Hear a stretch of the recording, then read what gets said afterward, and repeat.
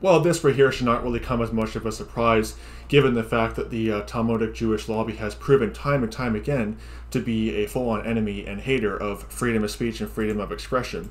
And the ironic thing about that is how they will resort to Nazi tactics to attack so-called anti-Semites, because, you know, essentially the Nazis, they would employ censorship against those they didn't like and against those they didn't agree with. No different. So they're going to fight they're going to fight so-called Nazis, you know, and the problem is too is that like what they would call anti-Semitic or Nazi is pretty much anybody who would criticize Judaism as a religion, which is what I do. So I get lumped into that same category as well, even though I'm Slavic, and we were also victims of the Holocaust as well. Side issue, but this is on Israel National News. At Munich conference, Rabbi warns free speech is working against democracies. Chief Rabbi Goldschmidt warns Munich Security Conference social media companies need to do more to stop radicalization. Isn't free speech a pillar of what they would call democracy?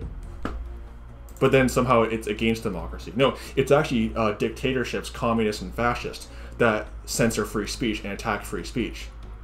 Plain and simple. But of course, they don't seem to get that. It says here on the article, Moscow Chief Rabbi Pinchas, whatever, Goldschmidt, president of the Conference of European Rabbis, hosted a high-level panel discussion on Friday at the Munich Security Conference titled Combating Hate Crime.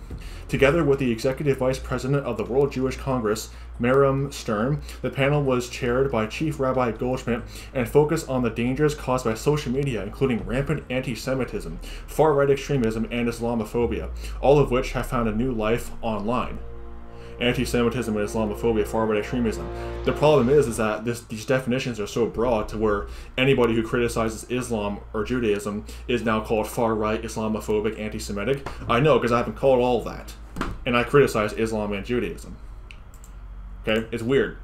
The problem is, the reason why I'm calling this out is because they will label anybody who will criticize Judaism as being some kind of far-right neo-Nazi, even though I'm Slavic. But continuing on in the article, a key agenda point addressed how social media channels spread messages faster and more efficiently than ever before, and that more needs to be done to regulate these channels. The speakers concluded that tech giants are failing to deal with forms of racist hatred and the dissemination of extremist views across their platform. Speaking to the Munich Security Conference, Chief Rabbi Goldschmidt, said, quote, "The internet has created a vast arena in which those who hold a deep hatred towards religious groups, for instance, are able to share their view with others. More worryingly, they use a variety of platforms such as instant messaging to share dangerous tactics in their attempt to attack both verbally and physically those who do not subscribe to their way of thinking or choice of lifestyle. The evidence is clear.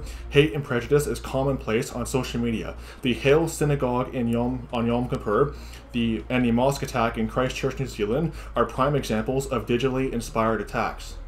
But again, you see the kind of narrative to where anybody who's so now essentially what the undertone to all this is that if you criticize Judaism and Islam, you're now somehow in cahoots with the synagogue shooter and the mosque shooter.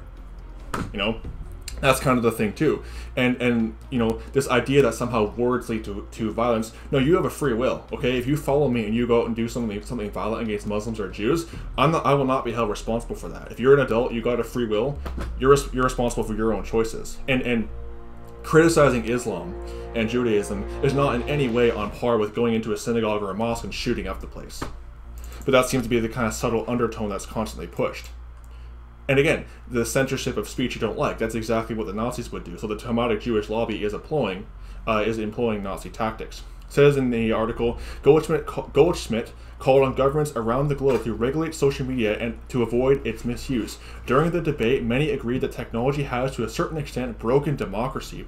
Peter Newman, director of the International Center for the Study on Radicalization in King's College London, said that from a technological point, the view of free speech is working against democracies, and that hate speech in particular is a huge challenge for our democracies today. No, free speech is a pillar of what they would call democracy.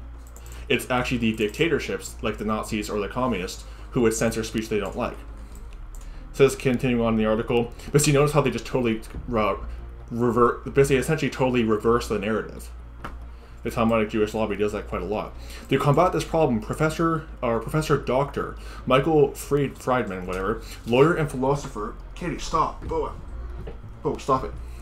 Lawyer, philosopher, and executive director of Center for Applied European Studies, pointed out that we must first discuss and understand when a hate crime begins and when it is necessary to respond. To counter this, the panel suggested copying the example of the digital fight against the Islamic State. Here, major internet platforms join forces to remove online jihadism from forums and accounts internationally. Alex Samos, Center for International Security and Cooperation, CISAC, basically, Stanford University, and former chief security officer at Facebook, argued that although there is a broad government coalition against the Islamic State, there is no broad alliance of states against right-wing extremism. He went further in saying that if an Islamist contribution is censored, nobody cares. If they censor right-wing extremist politicians, that leads to a problem because some of them are sitting in governments.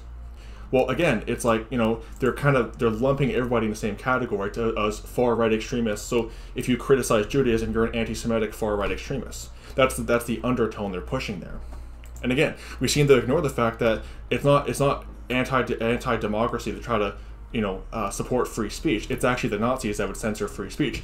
And again, continually, we see time and time again the Talmudic Jewish lobby employing Nazi tactics, because the Talmudic Jewish lobby has always been against freedom of speech. Plain and simple. And they were against it in Jesus Christ's day too, when he was rebuking their false religion of Judaism, and they were trying to kill him over that. Plain and simple. Judaism is false and satanic, and if you think I'm anti-Semitic for saying that, well, that just shows how you don't want to engage in any kind of real discussion on Scripture. So anyway, may the grace of our Lord Jesus Christ be with all the brethren. Goodbye.